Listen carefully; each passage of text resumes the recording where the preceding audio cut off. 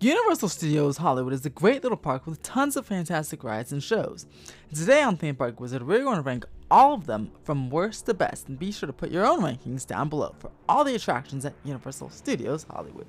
There are 13 rides and attractions at Universal Studios Hollywood, and we're going to rank them again from worst to best, starting with number 13. The worst attraction to park, at my opinion, is Super Silly Funland, and that comprises just the whole land. It's a kids land, so it's great for what it is, which is an area for kids.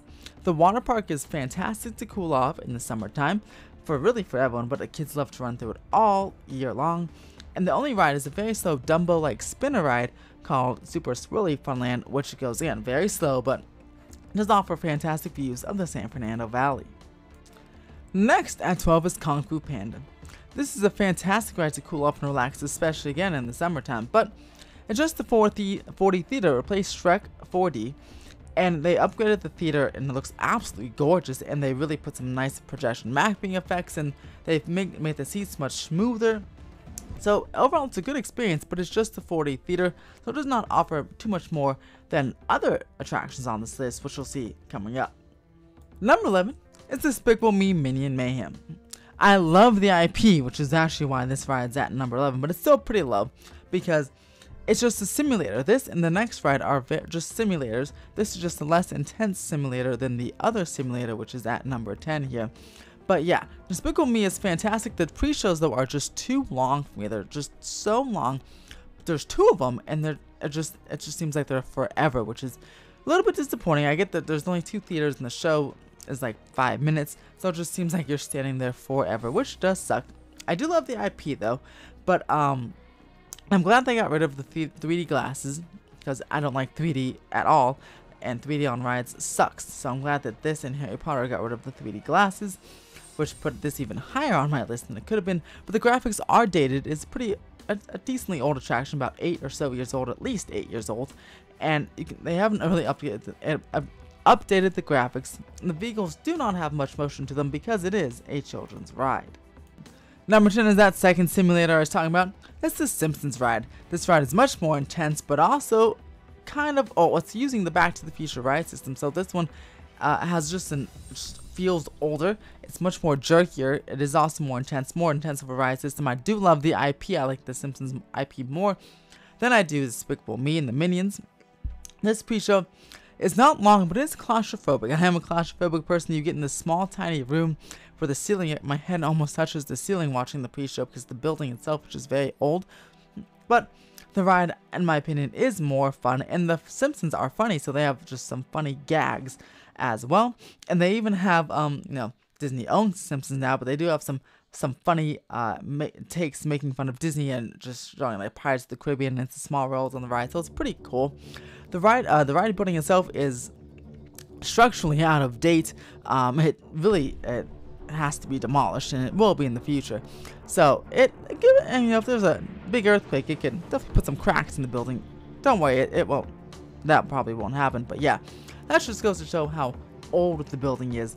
But the Simpsons ride itself the IP is pretty good. I just wish it was replaced by something else, or the Simpsons had a nice dark ride somewhere else in the park. Alrighty, moving on to number 9. Number 9 is the first ride on this track ride or list that has a track. This ride on the rest are theaters or simulators, but this ride has a track. It's a motion-based simulator type of thing, but it's on a track, and the Transformers is just again all screens, which is why it's so far down on the list. But the ride building is really, really cool. It's actually 2 stories.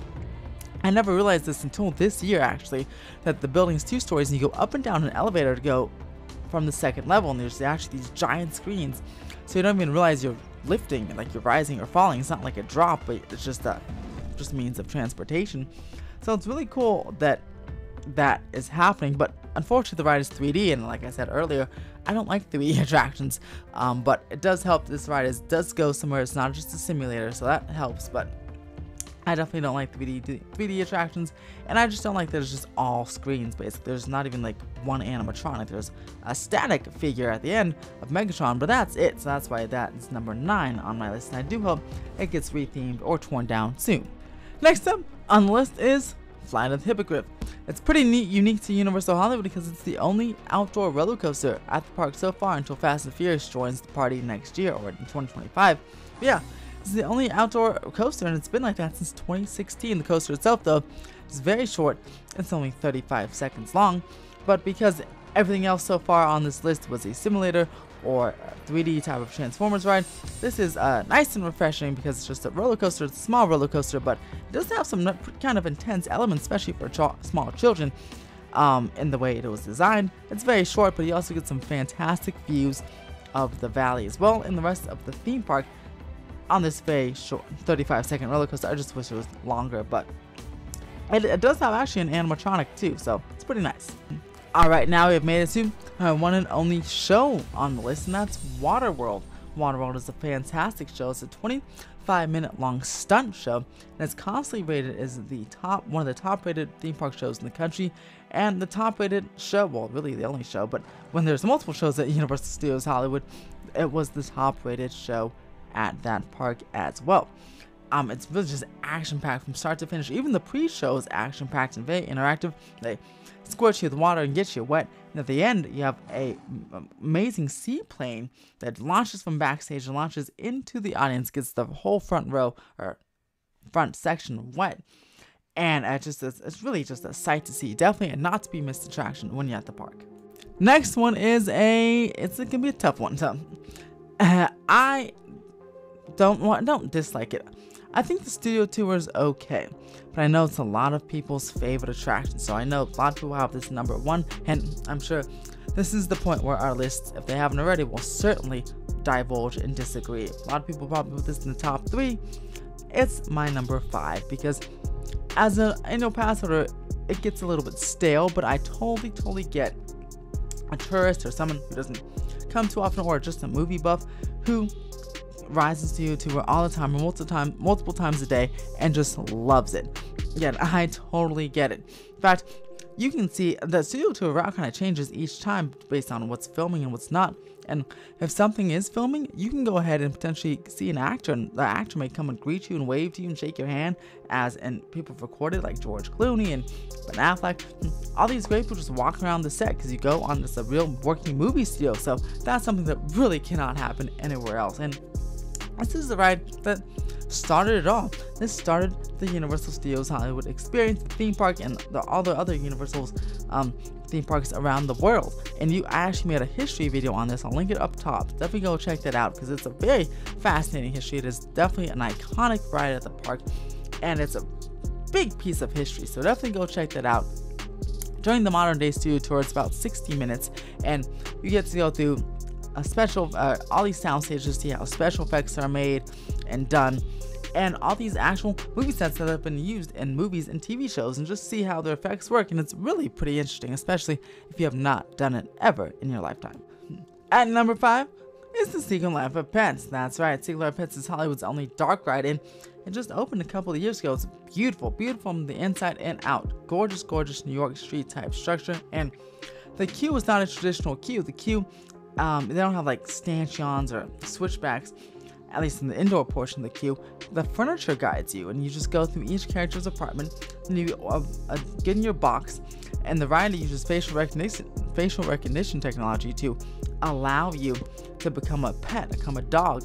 And the whole storyline is you want to get adopted. So you follow Snowball's crazy plan, do a whole bunch of shenanigans, and go to the pet store, and then you get adopted, and you encounter 64 animatronics throughout the queue and ride the whole way. And it's just really nice. It's such a cool dark ride. You definitely have to go ahead and experience it. It does use virtual line though, but not if you go in the first hour of the day or in the evening time.